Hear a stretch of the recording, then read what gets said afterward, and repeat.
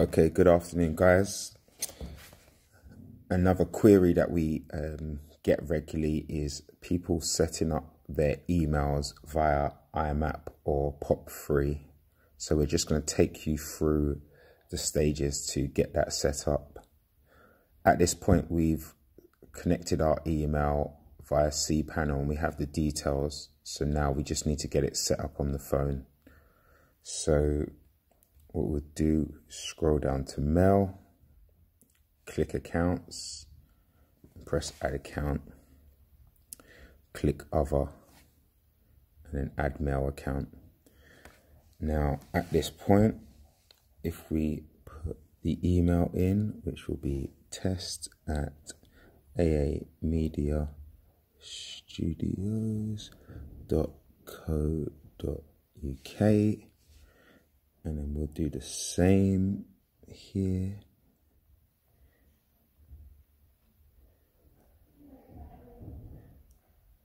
.co.uk, and I'm going to paste in the password as I had that saved. And then for this one, I'm going to do the same, keep the description the same. Press Next. Now it's going to ask us for the host name. So at this point, this is where you check your cPanel for the information. For us, it's going to be mail.aamediastudios. Can use that there. The username is going to be the same as the email. It's going to be the same here. Down here it's optional, but just for now, we'll just put it in. And the host name, copy that, come down to here and press paste. And click Next. At this point, sometimes this can take a while, but let's not worry about that too much.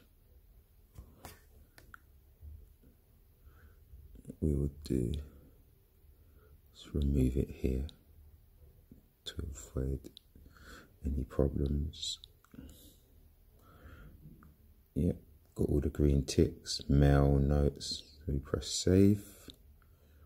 Now, if we go into here, click into here, now we just have to make sure everything else is correct. So if we go into there, go into the primary server, we will change this to 465 for the outgoing mail server.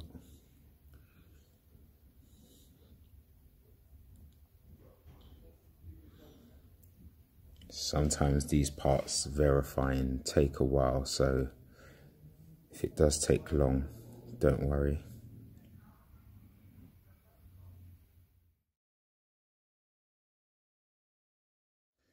That took a few minutes.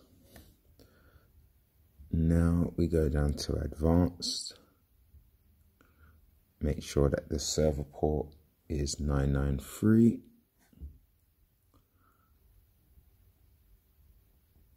And everything should be working now. Gone to our mailbox. And it should have sent us the configuration. So that's how to set up your phone using IMAP or POP3 on an Apple iPhone. Thanks.